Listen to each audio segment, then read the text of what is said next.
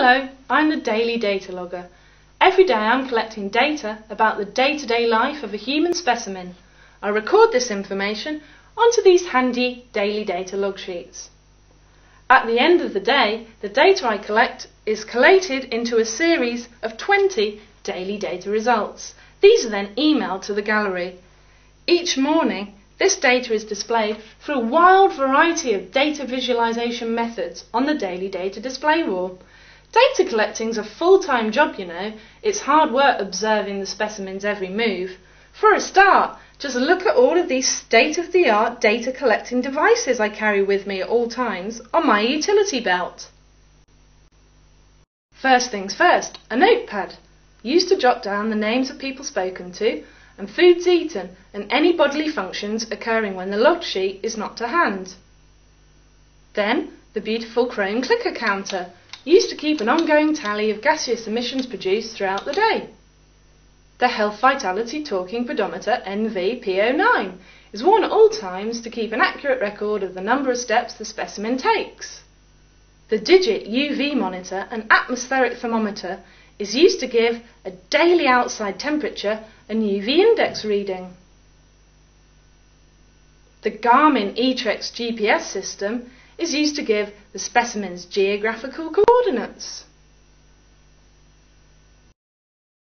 The alcohol breath tester AT988 is used daily to test whether the specimen is over the limit. The talking clinical thermometer HVT23 is used daily to take the specimen's body temperature. And finally, the electronic tally counter, used to keep an ongoing tally of any sneezes occurring throughout the day. I'm now going to show you how and when I use all this equipment each day and exactly what information I need to record onto my daily data log sheet. First things first, every day I record the data log day. This is easy. This is just the number of days I've been collecting data for. It starts with 1 on the first log sheet and counts up by 1 every day data is collected. I then record today's date in the date recorded section and tomorrow's date in the date displayed section. This is when the data will be on display on the daily data display wall at the gallery. Easy. Now I must observe the specimen carefully. What time does it wake up? The exact moment that it gains consciousness. I record this here in the time woken up section. Find it easier to set an alarm clock so that this time becomes regular. It is 8 o'clock a.m. What time does the specimen go to sleep? The moment it loses consciousness in the evening. I record this here in the time went to sleep section of the daily data log sheet. Now I've got a quick calculation to perform. The time the specimen woke up this morning minus the time the specimen went to sleep last night, I get that from yesterday's data log sheet, to work out the estimated time the specimen spent sleeping.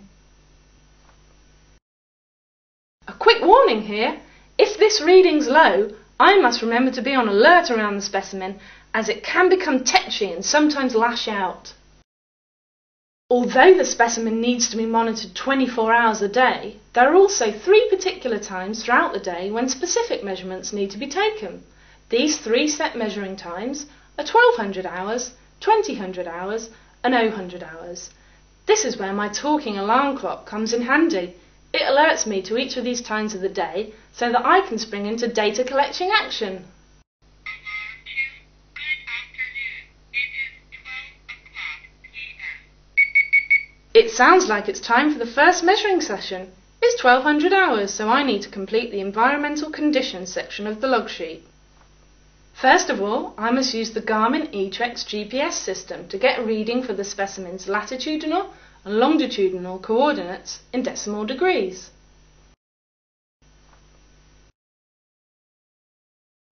Then I must use the Digit UV monitor and atmospheric thermometer to take 2 readings. Firstly, in the shade, I must take the outside temperature closest to the specimen's location. I then move into the sunshine, if there is any, and I take the UV index reading. Pretty straightforward. Now comes the tricky part. I've got to take the specimen's body temperature. I must accost it and insert the talking clinical thermometer HVT23 into its mouth and make sure it remains in there for 2 minutes to get an accurate reading. Your body temperature is 36.9 degrees Celsius. Right, now it's time for the subjective data section, where I make a daily review of how the specimen is feeling, both personally and about the situation of the world. Good evening. It is 8 o'clock p.m. At 2000 hours each day, I get the specimen to give me a value from 1 to 10 to reflect its personal and global outlook.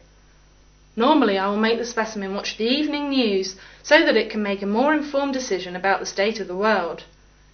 Is 24-hour surveillance, monitoring and measuring getting the specimen down? It's interesting to see what reading it gives for its personal outlook. The final measurements of the day take place at 0000 hours, or if the specimen wishes to retire earlier, that's okay. I just make sure I note these measurements down before it nods off. Both of these come under the exercise and fitness section of the data log sheet. The specimen must wear the Health Vitality Talking Pedometer NVP09 all day long. Last thing at night, I take a reading of the pedometer of the number of steps it's walked. You took 7,008 steps. This sounds easy, but I have to keep a watchful eye on the specimen all day to make sure that it doesn't remove the pedometer at any time. There's one other measurement to be taken at 0000 hours or before the specimen goes to bed. It's another tricky one. I must alcohol breath test the specimen to see if it's over the limit. Another warning here, if it looks likely that the specimen is over the limit, this reading can prove difficult to take. Sometimes I need to restrain the specimen and force it to exhale into the breath tester.